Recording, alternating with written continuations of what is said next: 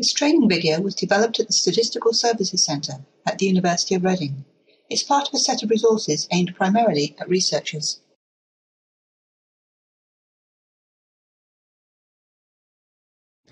Missing values are inevitable in surveys, and often these are left blank. However, when checking the data after data entry, it is then impossible to distinguish between genuine missing values and data that have just not been entered. For this reason, we recommend using missing value codes. It's then easy to see which data are missing and which data have not been entered. Many packages have ways of assigning and dealing with missing values. CS Pro uses value sets to set missing value codes. You may remember from the previous demonstration that there was a column labelled Special that we always skipped over when setting value labels. This is used by CS Pro to set missing value codes.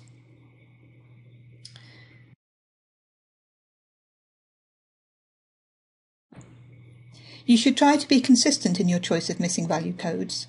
For coded data, the digit 9 is a popular choice, but you must ensure the code is not already being used. We will start with the sex of the respondent, which currently uses codes 1 and 2, so a missing value code here of 9 is fine. We select the item to display the value set created in the previous demonstration. We right-click on the last label, or female in this case, and choose Add Value. We give the label as missing and enter 9 in the From column. We then move to the Special column. We click the down arrow and choose Missing. We press Enter to save this label and escape to finish. In the same way, we can set a missing value code for age of respondent, for the type of wall, the type of roof, the type of floor, and the items for kitchen, for pit latrine, and for bath shelter. When we come to the activity code, we can't use code 9 for missing, as this has already been assigned as carpentry. This item has length 2, so to maintain some degree of consistency, we will set the missing value code to be 99. So we right-click on the last label, we choose Add Value, and we have the label as missing and the code as 99.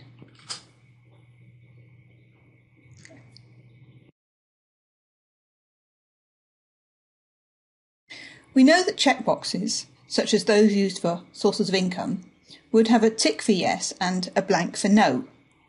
We converted these to ones and zeros for CS Pro and created an appropriate value set. We could add a code 9 for missing, as we've done with some other items, but first let's look at a completed questionnaire. We can see that pension and sale of livestock are the two sources of income for this household. We assume that the other two items, the sale of crops and salary from employment, are not sources of income. However, from this question alone, there is no way to distinguish between a no response and a missing value. The box is either ticked for yes or blank for no, so there are only two possible states. Now consider the questions for kitchen, pit latrine and bath shelter for this same household. Because we have separate boxes for yes and no, there are three possible states. Yes can be ticked, no can be ticked, or both can be left blank, as is the case with bath shelter for this household. And this piece of information is clearly missing. Of course, there is a fourth state, which is both boxes being ticked, but that's another issue. With this in mind, it doesn't make sense to set missing value codes for the sources of income, for data coming from checkboxes.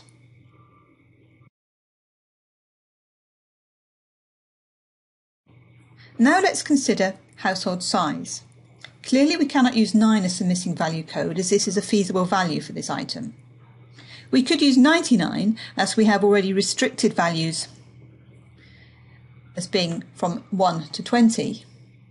However, we will choose -9 as the missing value code. So we select household size, we right-click on valid values, we choose Add Value, and we give the label as missing and -9 in the from column. Then we choose missing in the special column. We do the same for the number of economically active people.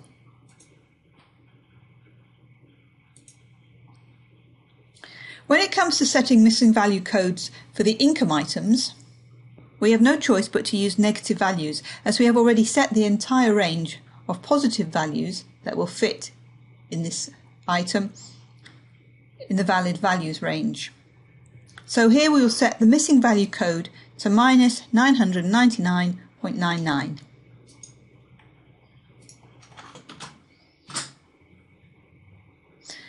We set this for all 4 of the income items.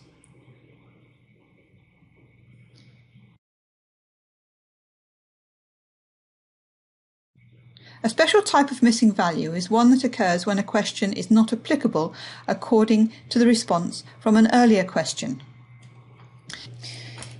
In our questionnaire, the income amounts in question 2b are not applicable for sources of income that have not been selected in question 2a.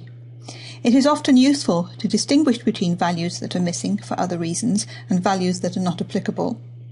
For the 4 income items, we will set not applicable codes of -888.88. Again, we do this using value sets.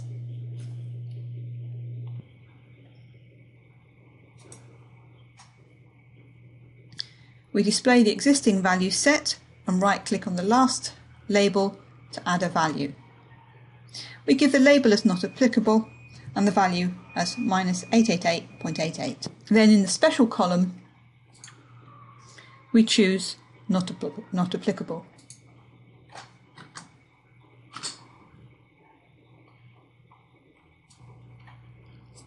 We now have a complete set of missing value codes for our questionnaire.